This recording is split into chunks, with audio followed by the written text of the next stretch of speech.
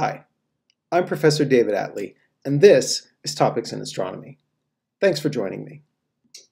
In this video, I'll be talking to you about planetary ring systems. What are they? Where do they come from? And how do they organize themselves? Let's get started. Ring systems show up in all of the gas giants within our own solar system. This is partly a coincidence, but also partly due to the fact that the gas giants in our solar system have lots and lots of moons. And the presence of moons is extremely important for the generation of ring systems, as we'll see in a minute. Basically, a ring system is a collection of billions upon billions of tiny particles, whether they're rock or ice, all orbiting collectively under the influence of the planet's gravity. Those particles organize themselves through the influence of other structures into sharp, tightly defined ring systems like Saturn's, which you see pictured across the bottom of the slide. One thing you'll note is that in that right-hand image, when we're looking at Saturn's ring system edge-on, it's very, very sharp. If you blew up a piece of paper to the size of Saturn's ring systems, it would actually be fatter than the rings are. So they're super duper duper thin.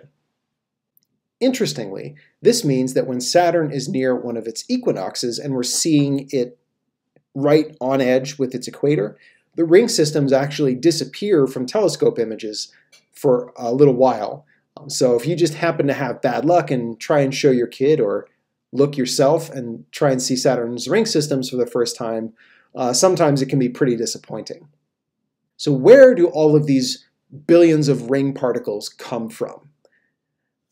We think that they're created when a moon wanders too close to the parent planet and gets shredded by the tidal forces of the parent planet's gravity. The boundary where this happens has a name. It's called the Roche limit, and where it is depends on the mass and composition of a moon.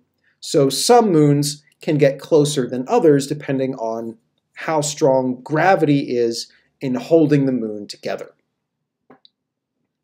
If the moon gets too close, the forces pulling the moon apart due to tides are greater than the force of gravity holding the moon together, and the moon will begin to disintegrate.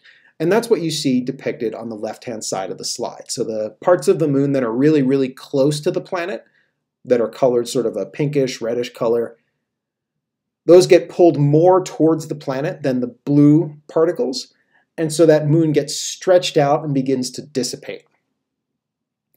And the orbits of all of those particles continue, so they're going to still keep going around the planet, and then we'll see them spread out over a wide area in diameter and create this orderly ring system that we've come to associate in particular with the planet Saturn. But those ring particles, they can collide, just like pool balls. And if you break a bunch of pool balls, those pool balls are going to scatter off randomly in all directions. So why don't ring particles do that? Why are the rings able to maintain their orderly structure and remain stable? So we see all of these sharp divisions, especially in Saturn's rings. I like to pick on Saturn because it has a really spectacular ring system, but we see these same features in the other planets too. So Saturn has that really super thin ring, and then if we look, we can also see really sharp divisions between different pieces of Saturn's ring. So that central image that you're seeing is a highlight of the Cassini division recorded by Saturn's Cassini spacecraft. So that's not confusing at all, is it? So how do we end up maintaining these very sharp ring structures in the presence of all these scattering forces which would like to just blast everything and make it go off in random directions? And the answer to this puzzle is the presence of structures called shepherd moons. Shepherd moons are very, very tiny, so they're not shredded by Saturn's gravity the way larger moons would be. So they can exist inside of that Roche limit within the ring system.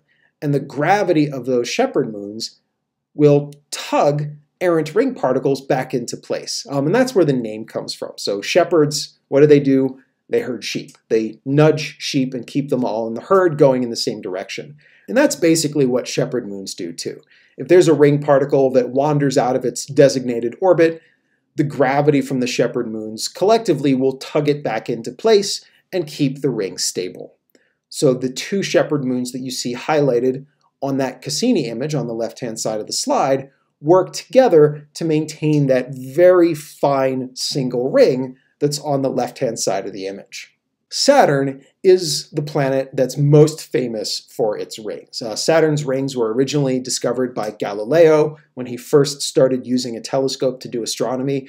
Famously, he remarked in his notes that it looked like Saturn has ears, so just big old ears on the side of its head. As telescopes got better, we figured out that no, Saturn doesn't actually have ears. It has this system of rings that are surrounding the planet. And then over time, our information got better and better, and we were able to resolve these rings more and more. And so you see some different images of Saturn using different degrees of technology. So the lower right-hand image, that's from Giovanni Cassini, who first discovered the Cassini division. It's a hand-drawn diagram from a relatively poor telescope. And then there's a slightly improved engraving from the Royal Society from the 19th century, and then finally the big image is from NASA's Cassini spacecraft, which actually went to Saturn and took pictures up close. These rings are easily seen from the Earth because they're extremely bright. So they're made mostly of ice. Ice is really highly reflective, so it reflects lots of sunlight and makes it easy for us to see. Probably Saturn, to make these rings, shredded one of its very icy moons. So Saturn has a very famous icy moon called Enceladus. Maybe it used to have a twin that Saturn shredded to create the moons. That's entirely plausible. But Saturn is not the only solar system planet that has a ring system. All of the other Jovian planets do too. It's just that we didn't discover those until relatively recently. Jupiter's ring wasn't found until 1979 when the planet was visited by the Voyager 1 spacecraft. Jupiter's ring is very thin and it's made of very dark material, so it's impossible to see in direct sunlight from the Earth. Voyager was able to see it because Voyager turned back towards Jupiter after passing the planet and saw Jupiter highlighted by sunlight, and it detected this very thin ring in scattered sunlight surrounding the planet Jupiter. And that's the discovery image that you see across the bottom of the slide. Uranus also has a ring system as well. They're also thin and faint and dark. But Uranus has the unique honor of having had its ring systems discovered in the 20th century, but not by a spacecraft. There were a group of astronomers who were observing what's called an occultation. So Uranus moves between the Earth and a distant star, blocks that starlight, and as they were watching this occultation, they saw the star wink, and wink, and wink again, and then the planet moved in the way, and then the winking occurred again, and they figured out, oh, this is happening because there are some rings surrounding the planet Uranus, and the rings are briefly blocking the starlight, making the star appear just a little bit dimmer. Uranus was then later visited by Voyager 2, which captured the image that you see on the right-hand side of the slide. So Uranus does have these very thin rings, and Uranus also has at least some shepherd moons. Voyager was able to identify a couple of shepherd moons, the moons that you see circled, responsible for maintaining that darkest and fattest ring that you see moving across the center of the image. And just like its cousins, Neptune also has a ring system. Neptune's rings were not discovered until a visit by Voyager 2 in 1989. Like Jupiter and Uranus, Neptune's rings are made of very faint, very dark material. It's possibly especially dark due to radiation, which tends to basically tarnish organic material. So the color of Neptune's ring particles is very, very similar to coal. It's very, very dark and does not do a good job at all of reflecting sunlight. Neptune's rings are unique in that they appear to be clumpy. If you look at this enhanced image, this is still those same ring systems, but it's been enhanced by the people who wrote the OpenStax astronomy textbook. And if you look across the foreground of that image, across the bottom, you can see lumps where the ring is denser and there appears to be more ring material available to reflect sunlight than in other places along the ring.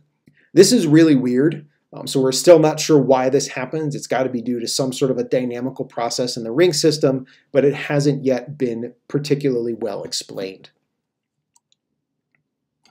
In this video, we've talked about planetary ring systems. It turns out that all 4 of the Jovian planets in our solar system have rings. We think that rings are formed when a moon wanders too close to its parent planet and gets shredded by the tidal forces from the parent planet's gravity. The material from that moon then turns into a ring system, but the ring systems are transient. They don't stick around forever. They require shepherd moons to help maintain order and keep the ring structure intact. So we're probably actually quite lucky to be able to observe Saturn's spectacular ring system. Chances are that it's going to dissipate in a few 100,000 years, and we've just been lucky enough to observe Saturn right now when there is a very spectacular ring system available for viewing. Thanks for watching, and I hope to talk to you again soon for another topic in astronomy.